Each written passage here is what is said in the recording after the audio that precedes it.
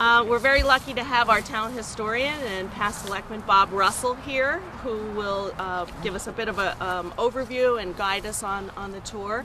We're also very lucky that we have 5 reenactors here, very special inhabitants. So they will you will just walk around the cemetery and they will introduce themselves to you and give a little brief history of their lives here as founding families in Wilton. So thank you once again, and also just a little plug that Sharp Hill Cemetery is owned and managed by the Congregational Church. It was established in 1738. Cemetery. The cemetery was, yes, here, and it's one of the oldest cemeteries that's still maintained by the original church in really Fairfield County. So, but Bob, we'll pass you over to Bob, and he will... Did you tell us who you are? I'm sorry. Thank you very much. She's my neighbor. I'm Pamela Brown. I'm the executive administrator of Wilton Congregational Church, Hillside Cemetery, and Sharp Hill Cemetery. Yeah. And we have our Historical Society partners, yes, Allison and Allison Kim. and Kim's here somewhere. Allison Mellon. Sanders. We're very happy to co-sponsor this as we did the Hillside don't Cemetery. Don't trip over that stone behind Yeah, you. just you. be careful. Yes. So come visit us at the Historical Society. We're right down the road. Thank you. This is a kind of a record crowd for a This sure cemetery is. walk. So I just have a few, so if families can share these, that would be great. Okay, there was someone asking. Okay, and Bob. I'm going to stand in the shade for a while, and you'll get cold, so then we're quickly going to move to the various grave sites.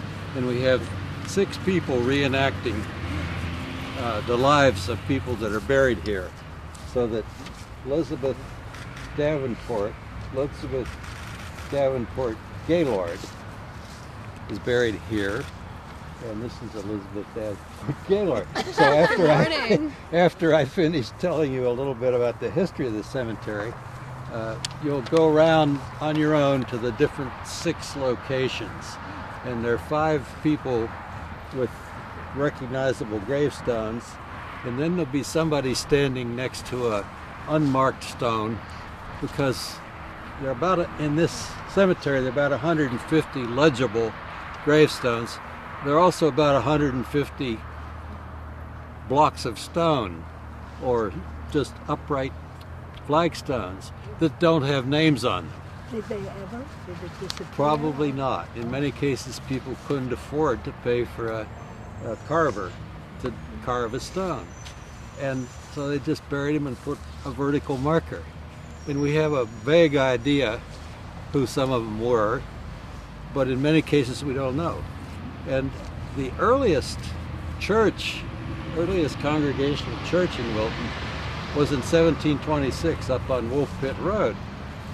And it only lasted about a dozen years because the congregation outgrew the church. And so they built the second church right here, right on that hillside, which did not used to be so steep. It was a nice building, and in the Wilton history book there's an artist's conception of what the second church looked like, and behind it they established this cemetery. Second church was built here 1738 to 1740, and the cemetery was started in 1738. It was a gift of land from a man named John Marvin. Some of you might know up next to the high school there's a Marvin Tavern, which is one of the old buildings on the historic register, and it's one of the long series of Marvin families that lived in Wilton. A number of them are buried at the Hillside Cemetery, but it was John Marvin who gave this 64 square rods of land. Now, if you don't know what a rod is, you can go look it up, but it's a very convenient piece of measurement, because an even number of rods made an acre, and another even number of rods made a square mile, and it was a convenient measure that they used. And it was also easy to carry a 16.5-foot rope, because that's what a rod is, 16.5 feet, to measure off properties. So I started to tell you that there was another cemetery around the first building, the 1726 building up on Wolf Pit Road. And when they moved down here in 1738, They sold the old building, somebody tore it down or moved it, and it disappeared. And they all forgot there was a cemetery there. Now jump ahead 150 years, not quite, 125 years, and they built the railroads from Norwalk up to Danbury. And they came through the graveyard that used to be by the original church. And the poor Irish workers were so unnerved by what they dug up that they had to go to the local tavern for refreshments to calm their nerves. Of course they did. And so there were a number of skeletons there of early deaths of the congregation members. And one of our reenactors is reenacting Jonathan Wood, who was one of the very first members of the church in 1726. And we think he's buried, or his remains that were scraped up after they were dug up were reburied over here. And then, I think I've told you about 150 legible stones. All the old families in Wilton, Abbott, Belden, DeForest, Dudley, Fitch, Gaylord, Gilbert, Betts, Olmsted, Raymond, St. John, all those old families have representatives buried here. And we do have a total list. I created an inventory several years ago of all the stones that we could read. And so we have that available in the library, and I guess probably at the church. And of the entire list, great. Wow. But good luck finding people, though. One thing that helps a lot is you get here when the sun angle is correct. You can read the inscriptions a lot easier if the sun's coming at an angle, or even directly on it. And we're unfortunately in the shade right now. So I think I'll let the reenactors take off, and Moira is reenacting two, and you're Madeline reenacting one, and you'll find other flags, and Pam's put bigger flags around too. So you don't all have to stay in one place. You can, mix around to the 6 locations and make sure you see them all.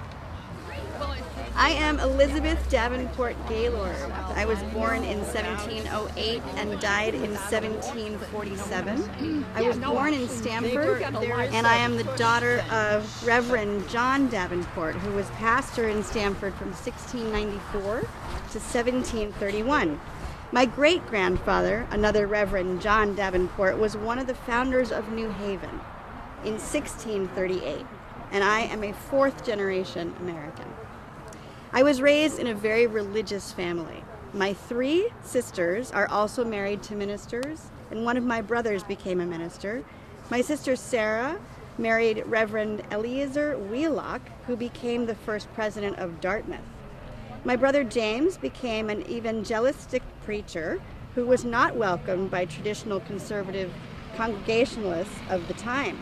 Reverend James Davenport used to denounce the Connecticut clergymen because he said that they were unconverted, and he would confront them in public, demanding to know if they had been saved. Well, after putting up with this for a little while, he was then arrested and deported to Long Island, where he continued to stir up trouble, but far away from my family, so there were no issues there.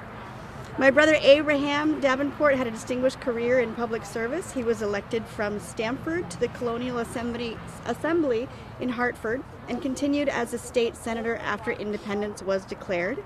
He was the Senate leader on the dark day of May 19th, 1780, when an eclipse blackened the sky and convinced the population that the day of judgment had come. His fellow senators were in a panic and clamored to adjourn, and Abraham calmly said, "It is either the day of judgment or it is not. If it is not, we have no cause to adjourn, and if it is, I choose to be found doing my duty. Let them bring the candles." My brother John was an ancestor of the Wilton branch of the Davenport family. My brothers James and Abraham both graduated from Yale and introduced me to a fellow Yale student, William Gaylord, and I married him in 1733, shortly before he was officially installed as the 2nd minister in Wilton. Although he had been preaching there since the mid-1730s, Wilton had not been pleased with their first minister, Reverend Robert Sturgeon, who had been asked to leave in 1731 probably due to his Calvinistic doctrine, which did not sit well with the original Congregationalists in Wilton. One of the many first steps taken by my husband, Reverend Gaylord, was to buy a ledger book and take a consensus of every man, woman, and child who, at every baptism, marriage, new member, dismissal, and death during his 35 years here. He's one of the longest serving ministers in Wilton. His record book is still with us today in the church safe. Reverend Gaylord was very popular, and within 3 years of his arrival, the society needed a larger meeting house. In 1738, John Marvin gave the society this land at Sharp Hill, where a new meeting house and cemetery were built. William and I had 7 children, 4 of whom died young and are probably buried here under some of those simple field stones surrounding us. If you take a look, there's a semicircle of them right back there. I don't know for sure if that is their official spots. Another son, Moses, died in the French and Indian War, and I died at the age of 38. William duly entered my death in his ledger, saying, "A good God made her a good wife to me. Her death is a sore loss to me and my dear children, but I trust in God who has ordered it." 5 years later, William married Elizabeth Bishop, who bore him an additional 6 children. 2 of them died young and are probably also buried here in this cemetery. Another son, Deodate, served in the Revolution and was the ancestor of John Gaylord Davenport, a well-known Wiltonian and author of the Wilton Song, who lived in the latter half of the 19th century. Reverend William Gaylord died in 1767 and was buried several rows to the rear from me. If you go diagonally that way, he was not buried near to either one of his wives, Elizabeth. And there is no reason for that, and no one knows quite why. But that is my history. Thank you. So my name is Mabel Comstock Elmer. I was born Mehitable, but I think I preferred Mabel. I was born in 1722, and in 1742 I married Samuel Elmer, son of Deacon Jonathan Elmer, who was one of our 31 church founders in 1726. Jonathan and Mary Elmer came from Windsor, Connecticut to Norwalk in 1716 to the Wilton area in 1721, where they bought a farm of 80 acres in the area where, you might know, the present riding club is. Their house was on Ridgefield Road near Drum Hill, and they had a family of 10 children, 6 boys and 4 girls. Samuel was the 3rd child born in 1720 in Norwalk. Unfortunately, Samuel and I had less than 2 years together, as I died in childbirth January 25th, 1744, at age 22. My gravestone is the oldest one in all of Wilton. George Washington was only 12 years old at the time of my death. My gravestone inscription, which you can read in the good light, I'll read it here because I have it typed up too. It reads, "She gives life, but oh, pitiable consideration, gives it at ye expense of her own, and at once becomes a mother and a corpse." Less than 8 months later, my little daughter Mabel also died and is buried next to me. 2 years after that, my husband Samuel, along with most of the other members of the Elmer family, moved to the recently opened town of Sharon, Connecticut, where fresh land was plentiful. He remarried there and later served with distinction as Colonel of the Revolution and as Sharon's representative to the legislature. One of my stepsons, Samuel Jr., was killed at Westport in the Battle of Jen. After the war, Samuel was a founder of the town of Elmore, Vermont, and lived to the age of 85. Thank you. I'm playing the role of Matthew Gregory. I'm not in costume. Apparently the real Matthew was tied up today somewhere else, so couldn't make it. Matthew Gregory, born in 1680, lived to be 97, and died in 1777, after the Revolutionary War had started. His wife was Hannah Keeler, of another old Wilton family. Lots of Keelers around. Don't know if there are any in this cemetery, but there's certainly in the Hillside Cemetery. The Gregorys, Matthew actually was a grandson of the original settler, one of the original settlers in Norwalk. And they came up here. He built the house on Belden Hill where Rip Gregory still lives. So probably in 1740 to 1760, sometime around there, Matthew built that house and raised his family there. And there were Gregorys all over Wilton in many different locations. The house where Belden Hill and Ridgefield Road split up there was a Gregory house. In fact, one of his descendants, Daniel, lived there. You should do this, Al. Daniel Gregory lived in that house, and when the British went up and raided Danbury and destroyed the Americans' supplies up there and came down, had a big battle in Ridgefield against General Benedict Arnold, who was still a good guy at that time, and then they came down Ridgefield Road and they stopped at a number of houses, and they got to the Daniel Gregory house at that intersection. The British went in, and Grandma Gregory shook her poker at the British. And they asked her later, "Why did you shake her poker at the British?" She said, "I wanted to show them which side I was on." So one of his sons was a keeper, one of Matthew's sons, Ezra, was a keeper of the military supplies up in Danbury, but he died the year before the British sent the raid up there, Tryon's raid. I wonder if it might have come out any different if he had still lived. I don't know. But of course the British destroyed all those American supplies that were in Danbury. And you want to know, you wonder how they knew about that. Well, there were spies all over the place back then, just like in every war. And so the patriots that lived in Connecticut, and there were a lot of them, were telling the British everything that was going on. So they knew that the supplies were up there, and that's how they sent General Tryon out with the troops to burn them up in Danbury. Number of other, his one son Ezra was in charge of the supplies up there, and as I said, he died in 1776 before the war had really gotten started. Had a number of sons and grandsons. 4 grandsons were in the Revolutionary War, and I can't read these stones just yet, but some of the sons who were in the Revolution are here or in stones behind me. These are replacement stones. That's why they look so good, even though he died in 1777. Sometime probably around 1900, maybe a little earlier, the Gregory family replaced the old stones. And if you look around, you'll find scattered pieces of old stones around that might be original Gregory stones. But they wanted to have nice stones, so they replaced them. Now if you turn around, you'll see some stones that are also marking a very famous Wilton family. The first one here on the right is David Lambert, and that's his footstone. So the headstone, you have to walk around to see it, but just stay here for a minute.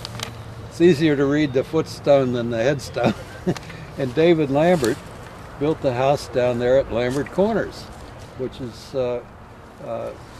Wilton Historical Society historic site. The original house is still there that he built in 1727 or thereabouts, and moved his wife Laurie. Laurie's the next stone to the left, and then one of the daughters is the third stone. And they had, I think, 3 children. The daughter married a patriot. The son was a loyalist. So there's an example of a family, the Lambert family, that was broken up during the Revolution. One was on one side, one was on the other. And in fact, during the Revolution, David Lambert Jr. wasn't really locked up, but he was kind of censured for supporting the British. So anyhow, if you go around the other side, you can see the headstones for the 3 Lamberts. And there's some other Lamberts here too, but those are the ones most visible. Hi. Would you like to hear about Ezekiel Hawley? Yes. Okay. All right. So this is Ezekiel's gravestone here, and that is Sarah Betts, who technically I'm playing, and Sarah was his wife. So Ezekiel was born in Ridgefield in 1746, the son of Elijah Hawley and grandson of Reverend Thomas Hawley, the first pastor of Ridgefield. He married Sarah Betts of Wilton in 1771. He lost her when she was 19 years old in 1772.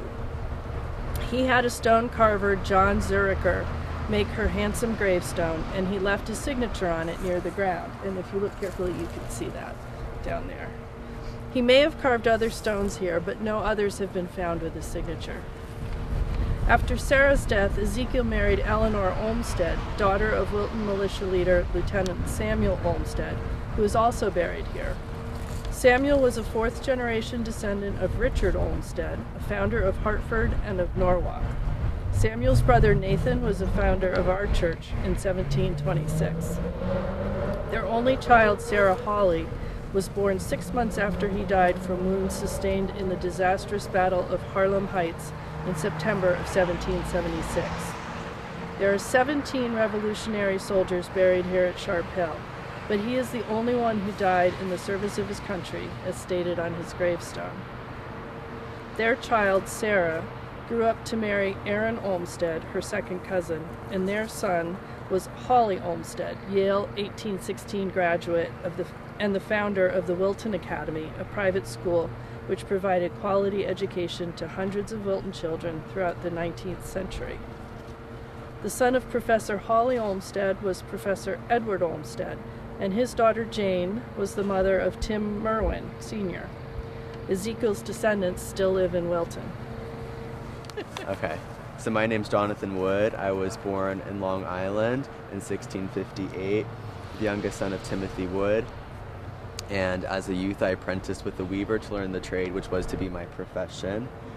By the time I was 19, I purchased land in Jamaica and in Huntington, Long Island. I married my wife Mary in 1690, and we had 7 children.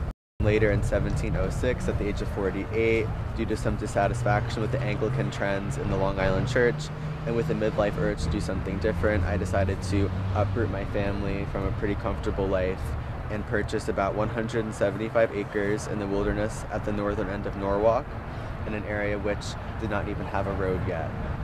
It was a mile north of Pimpawag at what is now 555 Danbury Road. I built a house there in 1706, which has been rebuilt several times, but there's a large chimney base in there which is still original to the house. I also bought land in the new town of Ridgefield when it was settled in 1708. I then received permission to attend Sunday meetings there as it was closer than to Norwalk. When there was a movement in 1725 towards creating our own parish of Wilton, I was an enthusiastic supporter and I signed the petition. As the oldest founder of the new church and as one of the early settlers, I received a seat in the prestigious Great Pew, but then died soon later on February 6, 1727.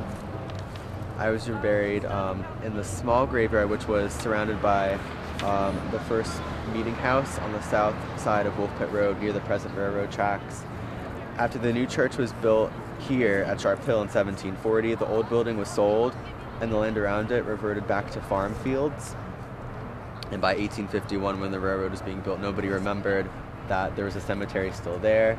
So the Irish Railroad workers dug up bones of those who were previously buried there, and it was reported that they went to Cable's Tavern to have a drink afterwards. Several of the skulls were taken by some of the local youths in the area, but the majority of the bones were taken up by a local undertaker and were buried in a pine box in an unspecified location, but we think it's somewhere here in Sharp Hill Cemetery. My sons Jonathan Jr. and Obadiah also were signers of the petition, and Jonathan Jr. lived here in Wilton and raised a large family, but his final resting place is also unknown, and my other children lived all over the area, Ridgefield, Reading, and South Salem. Thank you. So, my name is Sarah Lockwood Selleck Hickox. Stella. So, I was married 3 times. So, originally, my grandfather was Robert Lockwood. And he came from, here, come move in, so I don't have to, yeah. So, my grandfather was Robert Lockwood, and he came from England and settled in Massachusetts right off the boat. And shortly in 1630, he moved to Fairfield, Connecticut. And you think, wow, they had a Fairfield, Connecticut? Like yes, it was, you know, the towns that are on the coast were established before the towns that were more inland. So Norwalk, Milford, Fairfield, Bridgeport, all of the towns right along the coast, those were established towns because they all had ports. And this was a very active seaside business. So because we were so close to the sound, this was actually a very lucrative area to live in. However, that was down in Norwalk. Once you started going into North Norwalk, this is considered North Norwalk. And as you come up here, it became harder and harder to make a living because you had to do something like farm. And of course, it's nothing but rocks. So I digress. Anyway, so my grandfather was Robert Lockwood. He was English, and he came to this country in 1630, and he was in Fairfield. And he moved to Fairfield in 1646. And his son, Jonathan Lockwood, was my father. He married my mother, Mary, and I was born in Stamford in 1678. So at the age of 22, I married Nathaniel Selleck of Norwalk, and that was in 1700. So I was 22. And we had 6 children. And then, 12 years after we got married, 6 children later, he dies. He up and dies on me. This is terrible. And I have 6 children. And you have to remember that in those days, women had no rights. They had no property. They had no profession. So how am I going to feed my kids? I have to get married, and I better make sure that I marry somebody who is, you know, has got some money. Well, I hit the jackpot, and I met Benjamin Hickox. And Benjamin Hickox is also a 3rd-generation American, and he was born in Waterbury, also another seaside community. And he was born in 1866. And at the age of 22, he moved up north to Ridgefield, which was actually Ridgefield. It was called Ridgefield. But it was still a territory that was shared between the early American settlers and Native Americans. So at the age of 22, he moves to Ridgefield, and he buys a tract of land from Chief Katuna, who was the chief of the Ramapo Native American Indian tribe. And he was one of the original proprietors of Ridgefield. He was establishing Ridgefield as being English. So he sold the land up in Ridgefield in 1711, and he bought several tracts of land in what is now Wilton. It was considered northern Norwalk. So this is north of Norwalk. This is still part of Norwalk. And he had quite a bit of land here, and he was farming the land. He was also, basically, he was a realtor. He was selling land and buying land, making a profit and buying more land. So he was perfect for me. He was going to be a guy, he had money, and he was going to take care of my kids, and he loved me because I was so beautiful. And so we got married in 1714. So, and he also liked my kids. So he made a really good profit, and we were able to have our first home on Ridgefield Road on the corner of what is now Nod Hill. A few years ago, they repainted the house white with the blue shutters. And that, I believe, that is, yes? Oh, that's the store. That's what? Are you talking about the Comstock house? On the corner there. On the corner. It's the old store. Is that a store with the blue shutters? That was a store. It was the post office also. Oh, okay, I'm wrong. Then that was not their house. Then the next house was the old, well, then maybe that's where we That's lived. so it would have been next door to that house. Yes. Thank you for that clarification. And it could have been, perhaps, because women didn't have, I mean, she was a pretty smart cookie too. Maybe she actually ran the store. No, That- I don't think that store started till, Later. well, how old are you now? What year are you in? I'm talking about like 1723. No, the store didn't start till like before the Civil War. Oh, okay. In 18. Thank you for that clarification. So, as well as owning a lot of the land and establishing this, he was one of the petitioners in the Norwalk Church who said, this is crazy. All of the guys in Norwalk are having to commute up into Wilton to work these fields. And he was responsible for felling a lot of the trees to build the houses. So this was really open farmland. And if you take a walk on the Connecticut River Valley Trail, the Norwalk River Valley Trail, and you'll see all of these beautiful stone walls that look like they lead to nowhere, it's because all of that land was open farmland. But you'll also notice that there are a lot of really big rocks on that trail, and those rocks have been there for centuries. So they farmed around the rocks. So they couldn't really plow it very well.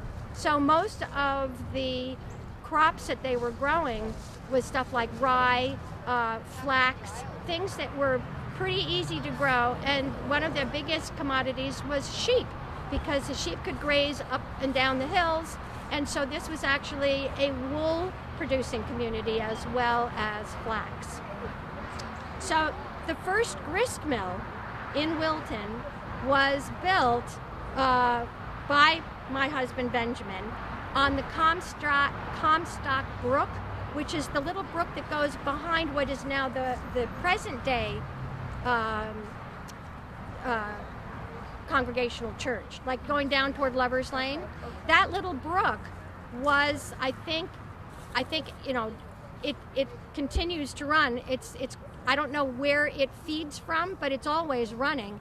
And that was actually the power for the first grist mill in Wilton. And later there was a sawmill that was also had it on the same place.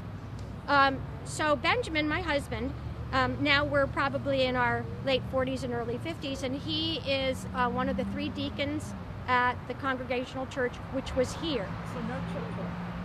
Oh, we have 11 kids. Oh, so you, wait a minute, second husband? Second husband. We had 11 5 children? more. Oh, Yes. 5 more? Yes. So I had 6 kids with Nathaniel Selleck. 5? Then he died, and I had to lickety-split find a new husband, and so I grabbed Benjamin, and we had 5 more kids. So I now have 11 children. Many of them are buried over there. But Benjamin hadn't been married before. Correct. Oh. Correct. So Benjamin has 5, but he helped me Now you take. have 11. We have 11 kids, so it's a big family.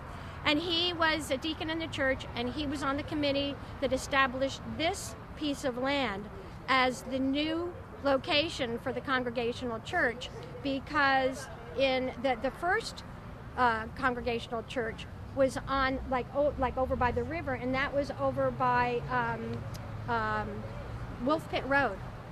But it was too small, and as people in Norwalk were moving north, they needed to have a bigger meeting house. And in Norwalk, they had said that you have to have the church before you can establish the town. So this was all sort of happening in the same decade. So he actually helped to establish the church here with this graveyard. They needed more room for the church and the graveyard. So that was in 1726 to have the new parish located here. He was one of the first 3 deacons, and let's see. He died in 1745, leaving me with 11 kids. But by that time, we were late 50s, early 60s. In fact, he was 59, and I would have been 51 at that time. So that was young. He was young. but that was actually considered a pretty good run-ins in those days. So he was almost 60 when he died, and again leaving me with now 11 children. But at that point, my children were old enough; they were getting married, they were having families of their own, and they were basically taking care of me. But I was beautiful and fun-loving. So in 1756, when I was 78 years old, I got married for a third time. I married a good friend who lived in Norwalk. He was 83 years old at the time, and his name was Samuel Kellogg. So he was 83, and I was 78, and we lived down in Norwalk. He died, and I was widowed for a third time. And then when I died in 1765 at the age of 87, my Hickox children, the 5 Hickox children, buried me next to Benjamin. So here's Benjamin, and here's Sarah. We consider these the headstones, but in fact, these are the footstones. The headstone is this little one. And as they are lying here, here's the head, and the feet are up against the stone. So when you're reading the stone, they're lying prone, obviously, this way. So the head is here, and the feet are up against the stone. So beyond the stone, Judy, where you're standing, there's nobody buried. So again, this is like between the gravestones. You can see the little stones there. Those are all the headstones. And these stones here, where the writing is, that's the footstone. So that's how they're, when you're walking on sacred ground, you would, that's why I'm sort of like, I'm here. Right, so that's my story. Lucky shade.